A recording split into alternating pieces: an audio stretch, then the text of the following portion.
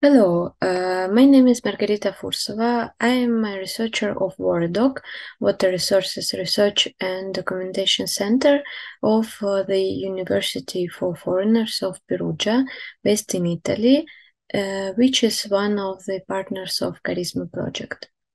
Today, I will introduce you the European Green Deal agenda and how it relates to the topic of cultural heritage and its protection.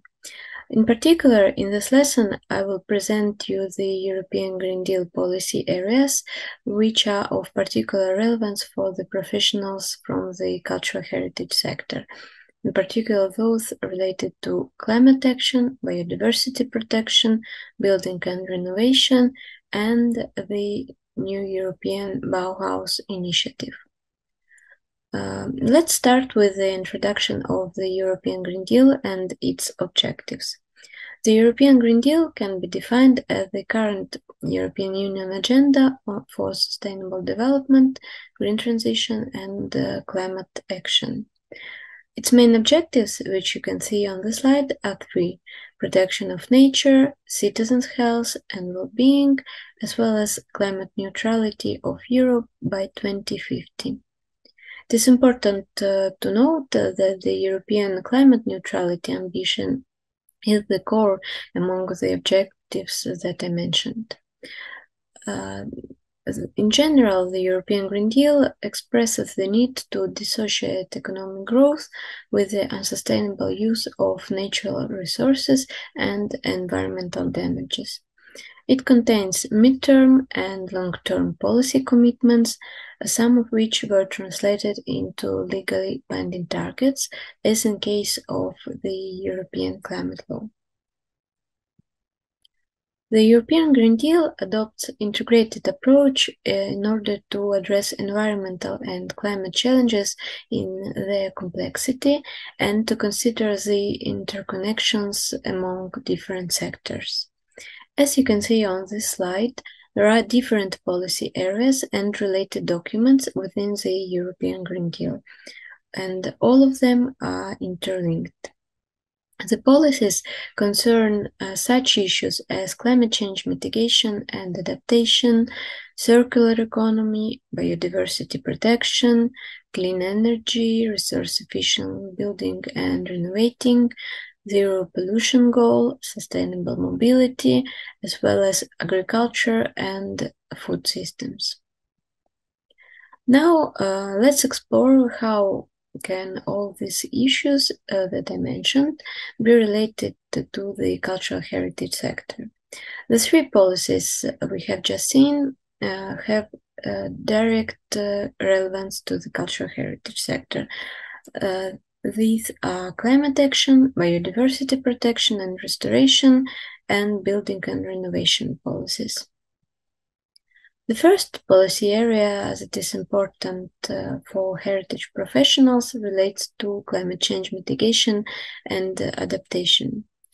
As you probably know, evidence that cultural heritage is threatened by climate change is growing, both globally and in Europe, and the European Green Deal, of course, recognizes climate-driven risks to heritage.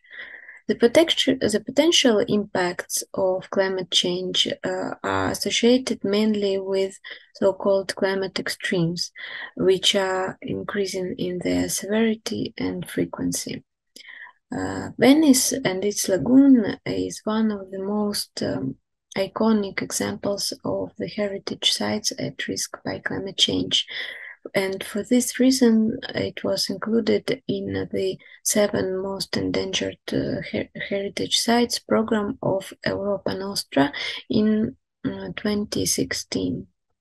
The Charisma project had a particular focus on climate risks to cultural heritage, and in this course you will have the opportunity to learn more about this issue in other lessons. Coming back to policies, with regard to climate action policies, there are 2 documents, the European Climate Pact and the European Strategy on Adaptation to Climate Change, that address cultural heritage in their text.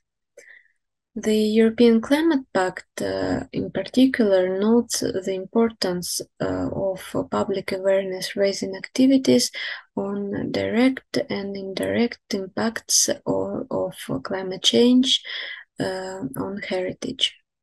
In its term, the European Union strategy on adaptation to climate change emphasizes the cultural benefits of adaptation solutions, in particular nature-based solutions.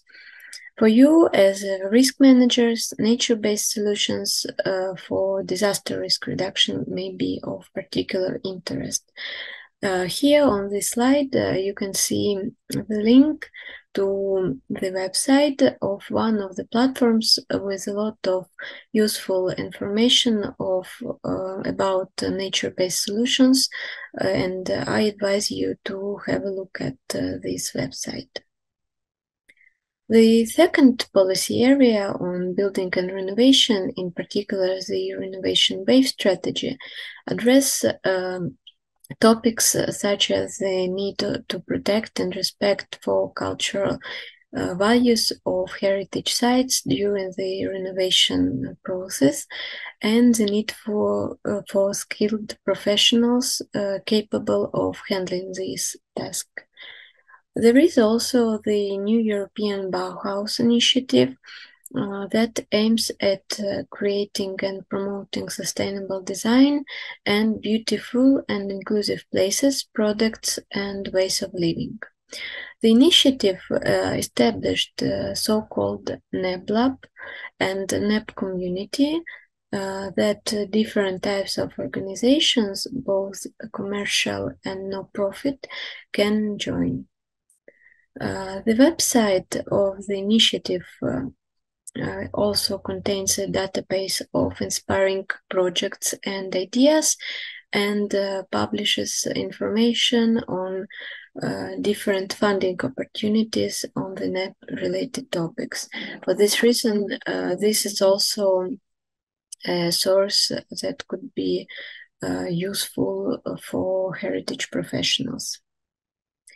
Finally, there are policies on protection and restoration of ecosystems and biodiversity that heritage professionals need to keep in mind.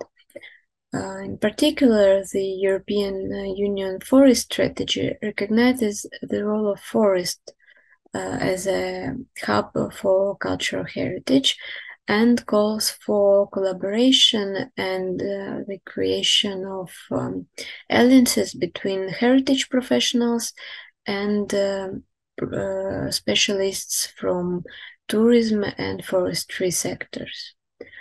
Another strategy, the Blue Economy Strategy, in turn, among its goals, aims at the promotion of ecotourism in order to develop coastal regions by showcasing maritime heritage.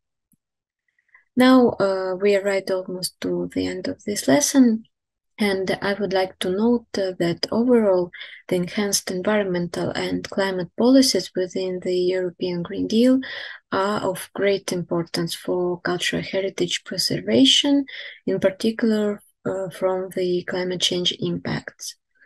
At the same time, both cultural and heritage professionals should collaborate together and remember that cultural heritage itself can provide solutions to climate and environmental challenges we are facing. To conclude, I would like to cite the European Heritage Green Paper published by Europa Nostra and ICOMOS in 2021, which called for better integration of the cultural heritage topic in the European Green Deal strategy and all its policies. The report notes that cultural heritage offers immense and virtually untapped potential to support just transition to the low-carbon, climate-resilient futures envisioned by the European Green Deal. I kindly invite you to read this report because it contains a lot of useful information for heritage professionals and additional insights on interlinkages between cultural heritage, climate, and environmental policies. Thank you for your attention and see you in other videos. Bye.